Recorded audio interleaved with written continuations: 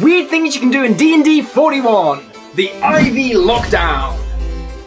Step 1. Be a level 3 druid with 2 levels in Fighter. Step 2. Cast Spike Growth in an area where your enemies are standing, and then Action Surge to cast Plant Growth in the same area. Plant Growth is non-concentration, and everyone in the area has their movement speed quartered. Spike Growth creates difficult terrain, halving everyone who's in its movement speed. This means an enemy has to use 40 feet of movement just to move 5 feet. For most enemies, this means they can't move at all, unless they use their entire action just to dash. This essentially locks them out of the game completely for at least 4 turns while they try and escape.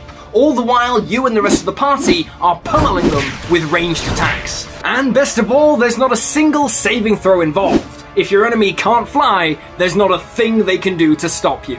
Enjoy!